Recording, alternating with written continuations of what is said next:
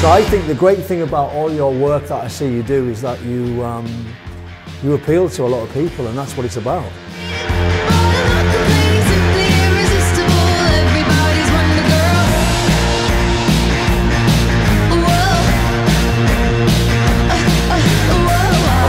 Our work always tends to have some sort of strong perimeter, hair that moves naturally on the inside, you know, and it ultimately feels British.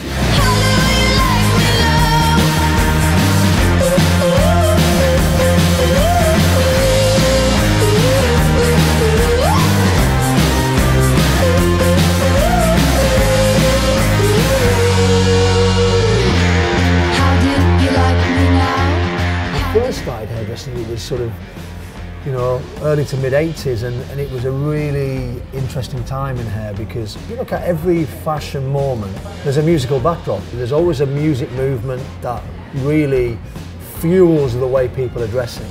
Every hairdresser should be really absorbing everything that is around them as far as fashion, music, youth culture. I used to read the Face magazine. That's right. And that was before Dazed and Confused, but you know, that was the only thing we had access to. But now a whole generation have got social media, they've got access to everything. You've got to be so well read in the sort of session world, because if I'm on a shoot and I'm giving a brief, if you start cross-referencing and you start getting it wrong, the end result won't be right, and that's where you'll come undone. When you're working behind a camera and you're creating hair, you're capturing a moment that is there forever. But there's only a tiny amount of people who wear their hair like that. Yeah. You've always got to think about the mass.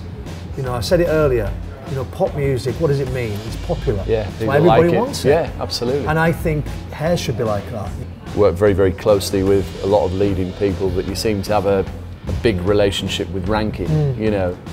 You know, cut a long story short, I'd worked with Rankin a bit in the 90s, and then rekindled our relationship by working on a shoot for his magazine, Hunger. You know, started to really enjoy that humbleness of being told what to do. If it's not right, he'll tell me. Yeah. And that is really important to me, that I'm grounded on a daily basis. The industry's awash with products. The good ones are far and few between, but the ones that are doing amazing stuff, it's quite a small group of people, and I think Electric are one of them. Well, thank you. Without a doubt, you know, you've got some amazing products in your portfolio, and it's great to see. But so yes, I'm excited to be here. It's really great, and you know, to hang out with you is always a pleasure. Yeah.